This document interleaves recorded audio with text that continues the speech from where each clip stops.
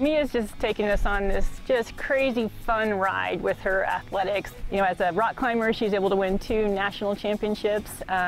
Freshman year, she asked Dad if he could take her over to the pit and start coaching her in the pole vault, and took her over, and she just took off from there, worked super hard, set the national freshman record her freshman year, won state the next 3 years, and then just the successes have just come one after the other. Just won the Junior Olympics again this past summer. You know, it's pretty fun for a parent to have one of those things happen. And happening soon for Monarch senior Mia Manson, more exciting opportunities as a Big Ten track and field athlete. So I committed to the University of Michigan, which I'm super excited about. Why Michigan?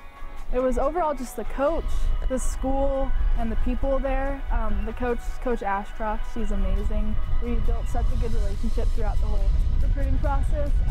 And I just thought it'd be so fun to work with her, so I'm really excited about that. And then the facilities are amazing, and then overall just the team atmosphere was so fun there, and I thought it'd be a really fun team to be a part of. She's a Michigan commit with a personal record at 13 feet 7 inches, confidently on target right now for the 14 feet mark, yet playfully grounded as an elite in a unique event. It's a fun sport. It really is just like a mix of speed, strength, agility. You have to be like a gymnast in the air, so it's a fun sport. It's not like anything else.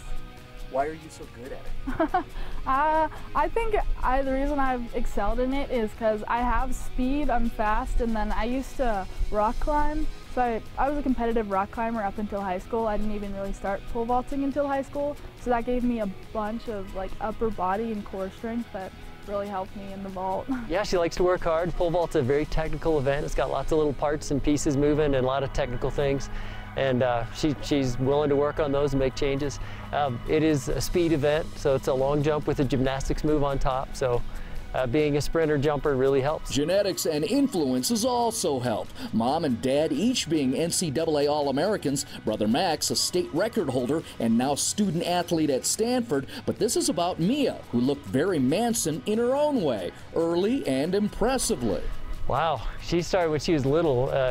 We run a summer track program for kindergartners and on, and when Mia was a kindergartner, we'd do the 100-meter dash, and she'd sometimes win by 30 meters. Mia definitely was blessed with a lot of the physical elements you need. I mean, even as a little kid, we noticed she'd have these little calf muscles, you know, popping out of her little toddler calves running around the cul-de-sac, and we're like, wow. And so yeah, we had a hint early on that she would be a good track and field runner. But then her work ethic and her care about doing things really well, whether it's school or her art project that she's working on or her athletics, she just really cares about doing a thorough, good job. Where do your mom and dad fit in what you've become?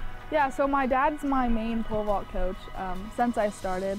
I've always dabbled in it when I was younger, but they never really pushed me at all to pole vault, just having me do whatever I wanted to do, and then I just decided to start doing it freshman year, and they've just been super supportive the whole time. It's really nice to have them both as past competitive athletes, track athletes, because they know what it takes. However, nobody knows just how high Mia will fly in her promising future. Big time goals, I'd want to like win NCAAs, Big Tens, maybe even my senior year will line up with the Olympic year 2024, so that would be really exciting too. She's fast. You draw the graph of how fast the athletes are that have made the Olympic team, and she's on that graph. She's that fast. For Prep Spotlight Colorado, Marty Cesario. I have nothing but great expectations for, and so excited for the next chapter for Mia. Really looking forward to her getting to do that whole ride.